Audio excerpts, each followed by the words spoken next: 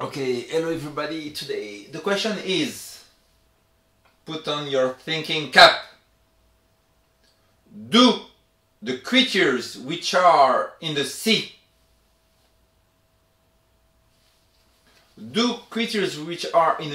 have the breath of life in them? Yes or no? We read in Genesis, the book of Genesis. We have in the book of Genesis, chapter 7, it says, verse 21, "And all flesh died that moved upon the earth, both of fowl, and of cattle, and of beasts, and of every creeping thing that creepeth upon the earth, and every man. All in whose nostrils was the breath of life, of all those that in a dry land died." So I love Ken Ham. Ken Ham, I think Ken Hovin for me is the best. Ken Ham is very, very good, maybe the best also, because they're younger excursionists, they're defending the Word of God. Even though they're not Seventh Adventists, they will soon, hopefully, become Seventh Adventists, which is the only true organization of God on the earth today. Nevertheless, Ken Ham was doing a debate yesterday with Bill Nye, the evolutionist. The debate was very profound. The arguments of Ken Ham was very good.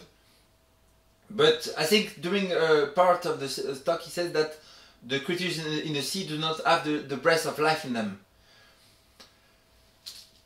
If we read closely here in Genesis 7, it says, "All whose in nostrils was the breath of life, and all that was on the dry land died." So here it's not saying, Genesis 7:22, it's not saying that in the sea the creatures have no breath of life.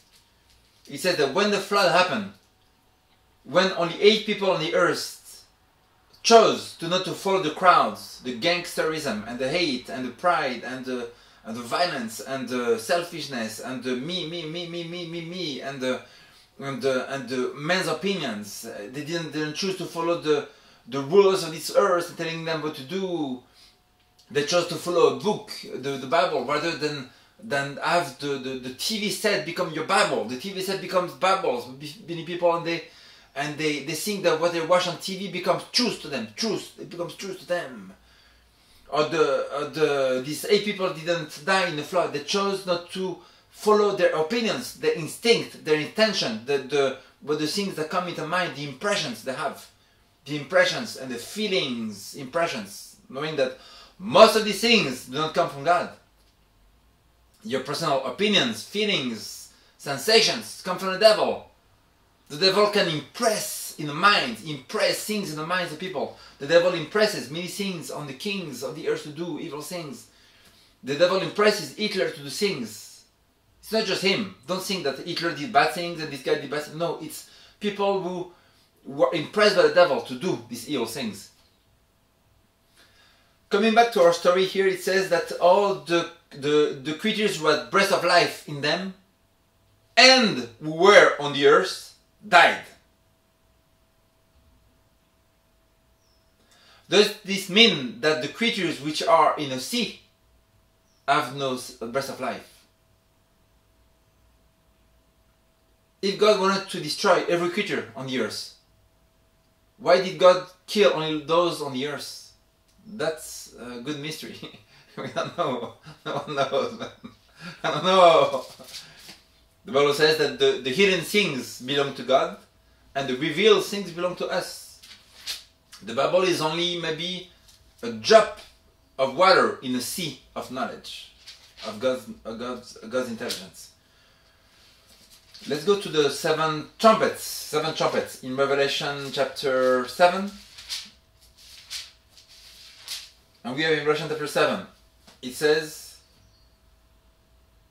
no, Revelation chapter 8. Revelation chapter 8 it says,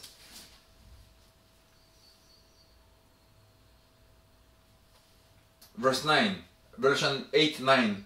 "And the third part of the creatures which were in the sea and had life." In the French Bible it says, and had breath of life. And had breath of life died, and the third part, the ships were destroyed. Revelation 8:9 tells us that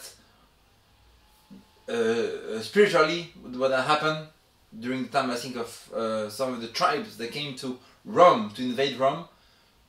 Spiritually, it says that 1/3 of the person that lives in the sea died, had breath of life.